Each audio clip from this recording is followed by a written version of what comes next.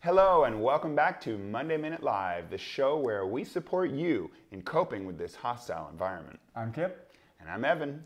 And today we're going to talk about the necessity of letting go if we wish to grow.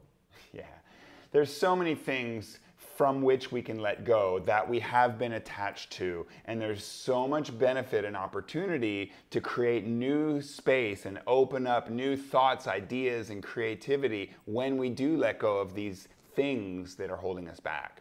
And really what we're talking about is foundationally letting go of all the false elements of the fear self so that we can continue to grow to be the true love self that we are.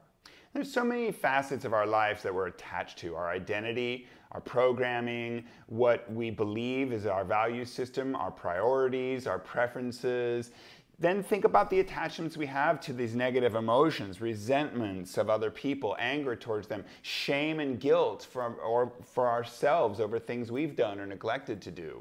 And don't let this be overwhelming. Start with something simple that you can let go of. See the progress you make by letting go of that one thing. For instance, next time you get angry, stop in the moment, say, what am I angry about? And you're going, oh, that's what I'm angry about. And then you're going, no, I'm not. And you'll trace it back, that's what I'm angry about. Then pretty soon you'll get to the root of whatever you're angry about. Then you can let go. And it doesn't have to be anger. It can be any negative emotion that you have.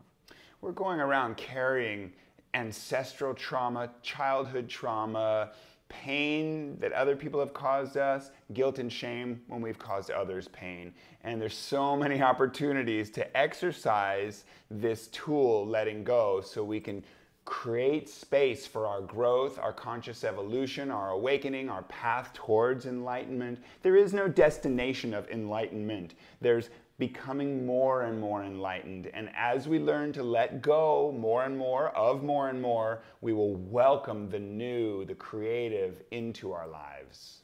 And rather than it being an insane story of fear, we can make it a mad love story. Come to SOULdocumentary.love. Love us, because we are going to love you back. We really appreciate you joining us, and we really hope that these words of inspiration can help you, and you can find a use for them and a place for them in your life. Comment below. Join the conversation. We're happy to respond personally to you, and we want to know where you're benefiting from what we're sharing, because we're all in this together, and we're all writing this story together, and it's our life story to write. Let's make it a love story. It's a mad story already. Let's make it a mad love story. Let's write a mad love story, one that is ours, not mine.